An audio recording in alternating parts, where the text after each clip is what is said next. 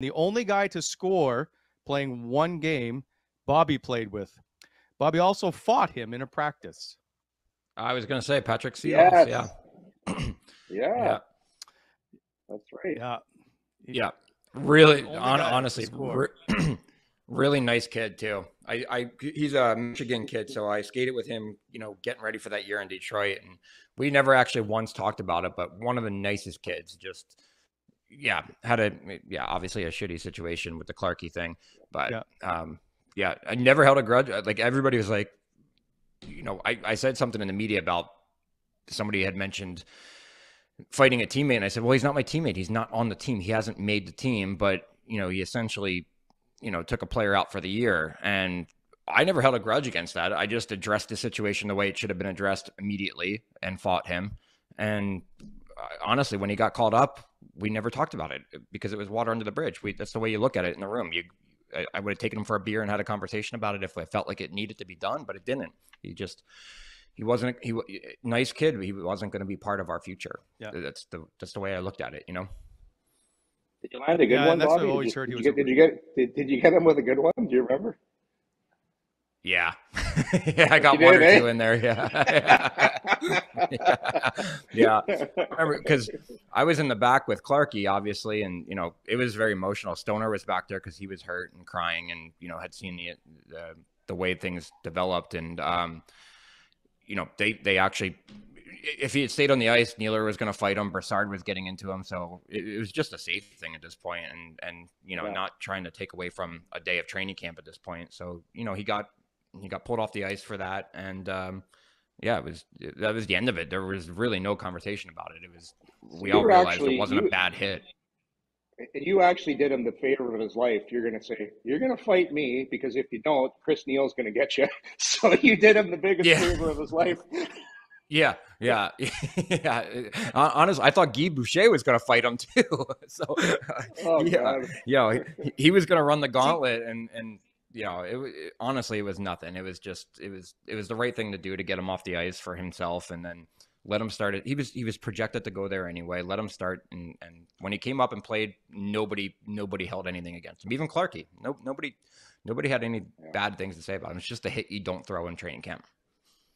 Exactly. So, okay, I'm going to ask about this because when you watch that defenseman is supposed to come and pinch down on that forward, if I'm not mistaken, and Clarke has his head down, and I understand it's training camp, but this is a guy who's trying to make the National Hockey League, and if he doesn't make the hit, does he not make the national? That's my point. So when I saw it, I didn't think egregious play. I thought partially Clarke's fault for not protecting himself better. Yeah. Am I wrong? You're not wrong, no, but when you're in training camp, you don't expect that, especially as a veteran guy. You don't go in there knowing that somebody's coming like a freight train. It's different when you go in there in a game and you're aware of your surroundings a little more. In that situation, Clarke probably should have been more prepared. For one, knowing that, and then like you just have to know your surroundings and who's on the ice. And like I hate training camp games. They're a million miles an hour to nowhere. I've always disliked them. Everybody's trying to learn a system, so everybody's out of spots. It's just, Clarke would probably be the first to say his head should have been up, but you just don't. You never expect to hit that hard in training camp. You're rubbing guys out along the wall. You're finishing checks for sure, but not like that. So, but Chris, to Patrick Sieloff's credit, he in training camp. Well, and then that's part of the reason you got to know who's on the ice because Nealer's coming. Yeah. So Patrick Sieloff's 100% supposed to make that hit, but nobody follows through like that. What type of player was Sieloff's game though? What was he like? What was his MO as a player? Does anybody know? He was just a regular kind of So Chris Neal plays like that in training camp, but that's what Chris Neal's earned that, and you expect that. It's like you got to kind of know at training camp. Number one, do I have a legitimate chance of making the team? Obviously, you want to go out and do that, but I'll give you a great example. We had a training camp, and Shane Knighty made the team, because he went after Alexei Yash, and you remember that, and everybody loved it because that was the right thing to do. MacArthur already had concussion problems, and you go make a hit on that guy. It's just, you got to know the surroundings when you're trying to make the team too.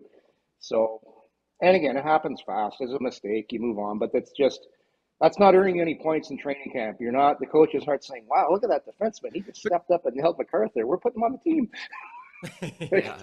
But I don't believe, I'm trying to remember, I don't believe that hit to be overly, he didn't run him over. I'll tell you I'll tell you a story, Wally. Hang on a sec, Yorkie. Bobby, just tell me about that hit. Am I wrong? He didn't run him over. He didn't run him over. He finished the hit. He finished a hard hit. He was right. I mean, Clarke had his head on, and he just caught him on the button. Honestly, that's just all it was. Yeah. But it wasn't an outrageous hit by any means. Yeah, that's all. All right, sorry, Yorkie. No, it's just it's whatever. It's one of those things, and when you can't, it's tough to blame anybody. It is what it is. Bobby did the right thing. Yeah. He's just lucky it wasn't Mueller. That's it. I remember getting off the ice and I was like, did I just fight in training camp? I was like, here's the guy with bad hands, bad knuckles. And you're like, oh God. That was the worst part about it was like after the fight, they're like, are you going back out there? And I'm like, I'm not going back on the ice today. I just fought in training camp. I'm going home. Like, see you guys tomorrow. I just remember whatever we were thinking about doing of a story, it was over. We were doing, that's now the story of training camp for the day. Yeah. All that prep work I'd done didn't matter at that point. Yeah, no, I was like, I only wish it happened in the first shift, not the fifth.